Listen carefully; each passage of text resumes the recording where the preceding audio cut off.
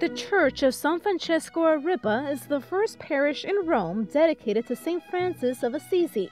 It was built back in 1231 at the same place where the saint himself stayed during his trip to Rome.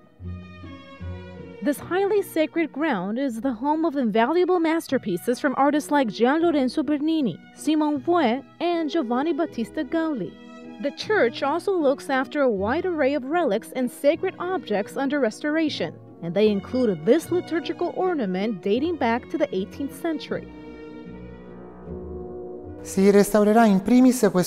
first thing that will be restored is this magnificent vestment, which is partly displayed behind me. It's a tunic, the stole, and a bag which have been embroidered by master tailors in Catanzaro, Calabria. It represents a vestment dedicated entirely to the Immaculate Conception. The Madonna is not depicted physically, but it features symbols, decorative themes, and above all, floral motifs which are representative of the great mystery of the Immaculate Conception. The veneration of these relics dates back to the early persecution of Christians.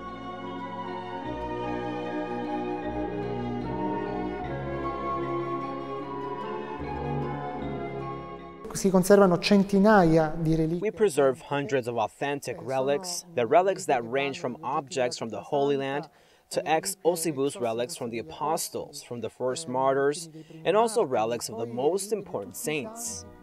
Restorers are working around the clock to have everything ready for October 2nd, when the exhibit of restored artifacts will open to the public.